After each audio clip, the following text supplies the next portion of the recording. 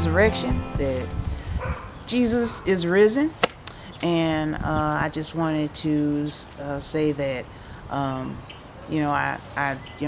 we talk about, on Bubbling with Elegance and Grace, we talk about clothes and everything like that, and talk about beauty and all kinds of different things that we all really like to talk about. But the one reason for today is that Jesus rose from the grave. And thank you, Jesus. Thank you, Jesus. Thank you, Father God, for your Son dying on the cross and being resurrected to give us eternal life.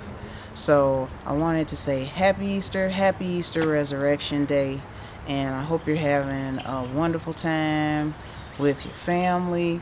If you're not with your family, then know that that Jesus loves you and He cares about you.